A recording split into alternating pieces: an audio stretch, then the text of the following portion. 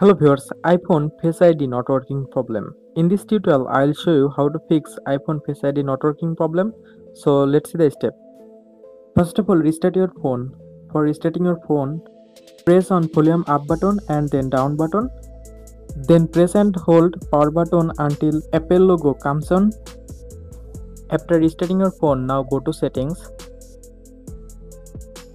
Scroll down and find Face ID and passcode. Now click on it. Now enter your passcode. Now scroll down and click on reset Face ID and reset your Face ID. Now set up your Face ID again.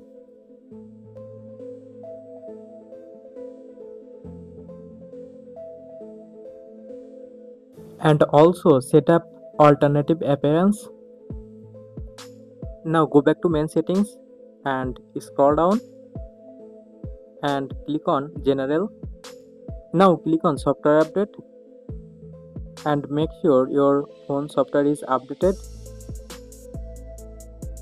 Now go back, scroll down and click on transfer and reset iPhone. Now click on reset. Now click on reset all settings. Now enter your passcode and click on reset all settings again. Now make sure your front camera is clear and there is no dust on top of your front camera. After all this process, I hope your problem will be solved.